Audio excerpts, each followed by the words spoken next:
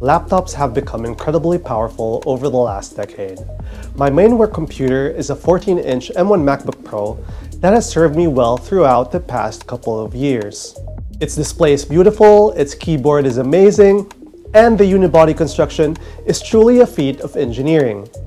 I've always been a desktop kind of person, however, and even though I get most of my work done on a laptop, that doesn't mean I can't build a desk environment that will not only help me maximize the capabilities of my work computer, but allow me to have fun and use my gaming PC as well.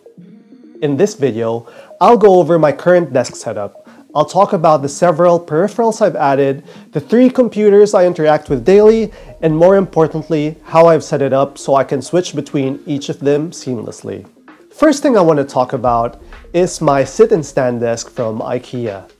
This is an old model. It's called the IKEA Bekant. It's quite simple and honestly, I wouldn't recommend it. The features are pretty basic, with only 2 buttons available to increase or decrease the height. I'm happy with how it looks, but the deal breaker for me is how wobbly it is when it's on stand mode.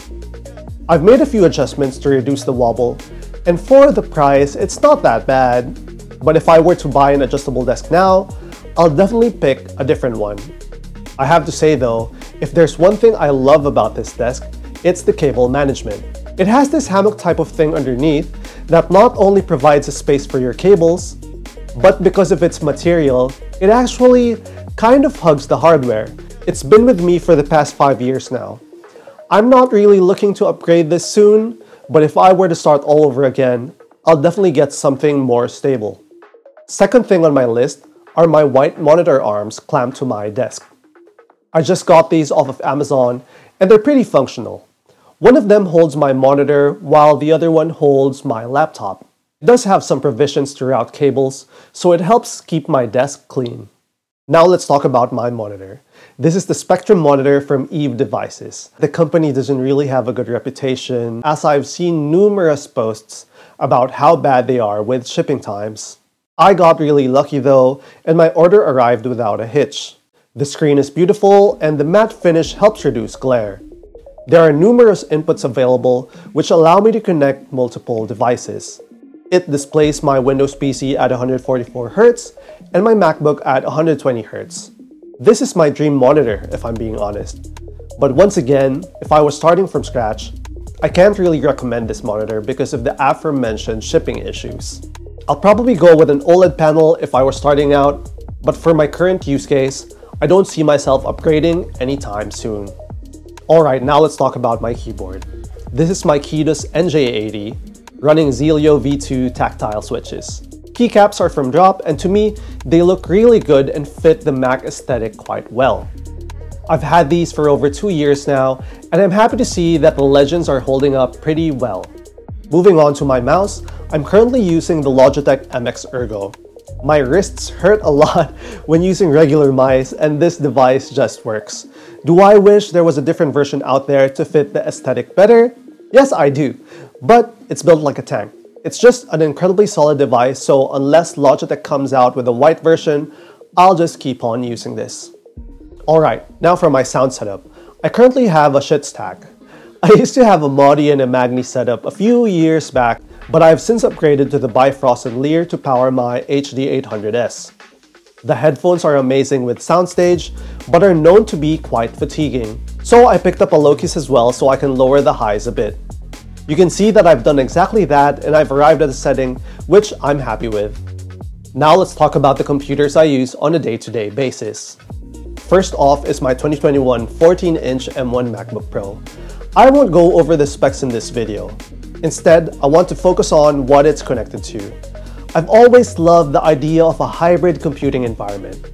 At its core, a computer powerful enough to run everything you throw at it, but flexible enough to detach and take anywhere at a moment's notice.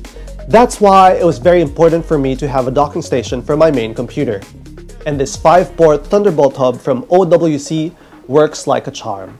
It allows me to use multiple Thunderbolt or USB-C devices with my MacBook using only a single cable. The only drawback is it can only provide 60 watts of power. Your mileage may vary, but I haven't had any issues with it.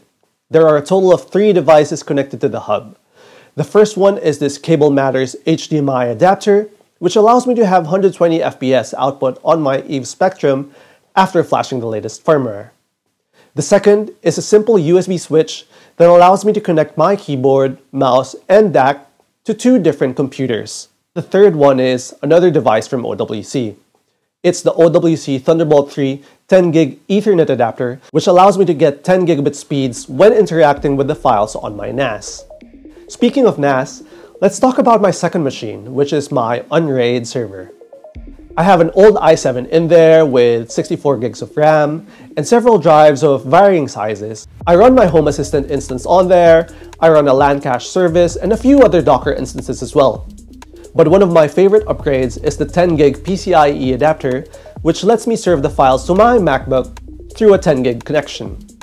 And last but not the least, let's talk about my Windows computer.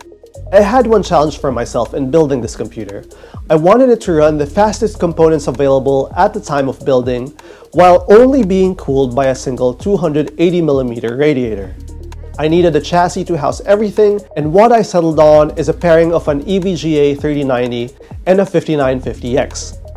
I ordered several parts from EKWB to handle cooling, and it's running very well, being cooled by only a single 280mm radiator.